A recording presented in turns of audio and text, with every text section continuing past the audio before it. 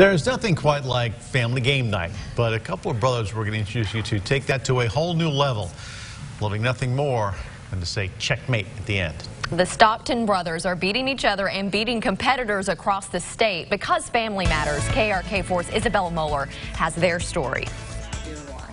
I see that his bishop is going to capture my queen. Chess is a game of strategy, critical thinking. He would just take my queen, so I have to find a way around it. And, well, family. Grayson's 13 and Lennon's 11.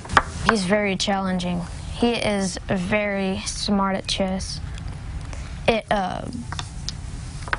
trying to do something right now. I can't really see what, though. Grayson and Landon are opponents and also brothers. Very smart for his age at chess. I don't think I was that good when I was that young. The two go to school in the Jacksonville School District. Grayson at Jacksonville Middle, Landon at Biomito Elementary.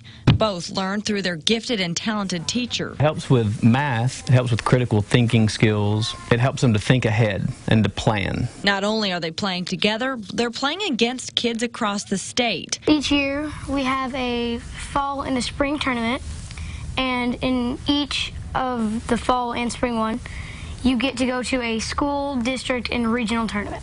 It's not just fun for them, says Dad. They're good. And to see them really think deeply about, 3 or 4 moves ahead.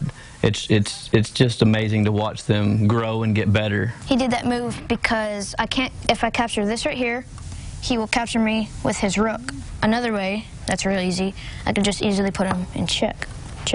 And just like that, the game is over. But only till next time. In Jacksonville, I'm Isabella Moeller. These two are competing in another competition at the end of the month, and naturally we wish them both the best of luck.